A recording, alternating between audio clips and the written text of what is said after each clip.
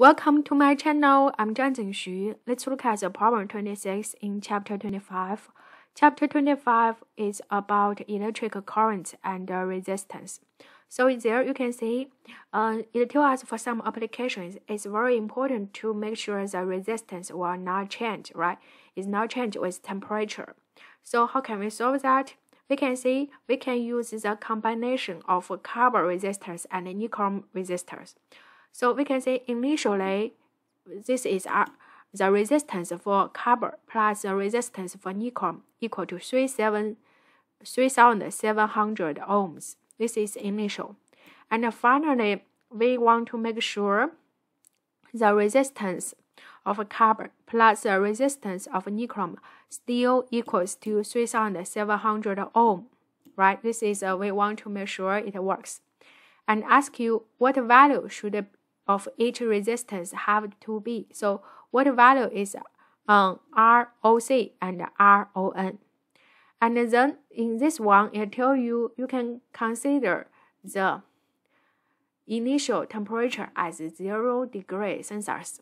So how can we do that? We can see there, when we consider the resistance will change with temperature just for carbon or just for nichrome, right? And we put them together, they will not change with temperature. How can that be?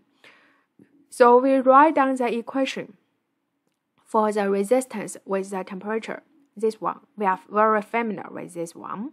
And it tells us the initial temperature is 0 Celsius degree, right? 0 Celsius degree, so T naught is equal to 0, so can be simplified as this one.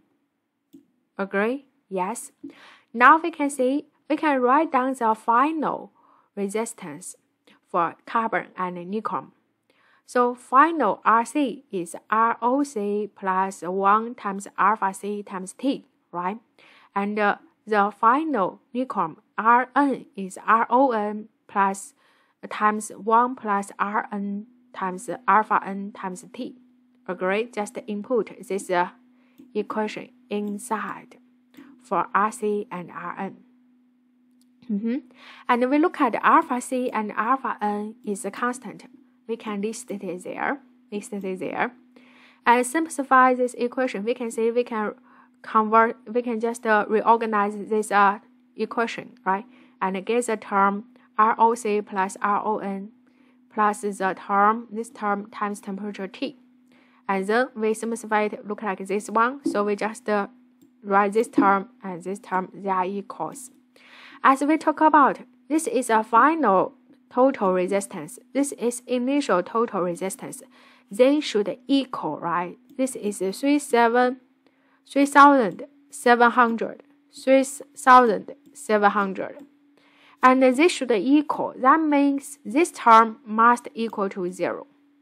Agree?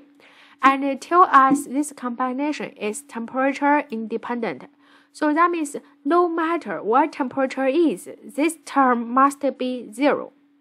So of course, this term in the bracket, ROC plus alpha C plus ROC times alpha C plus RON plus times alpha N equal to 0, right?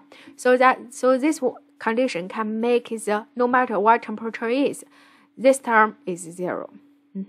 Now you can see we get this term and we get this from the very beginning, the initial combination of the resistance is 3,700 ohms. Now you can see you have two equations, two unknown quantities. Alpha C, alpha N is just the given quantities there, constant. So now you can solve these two equations, get function for RC, for ROC and RON. Input all the given quantities, you get final answer there. Thank you.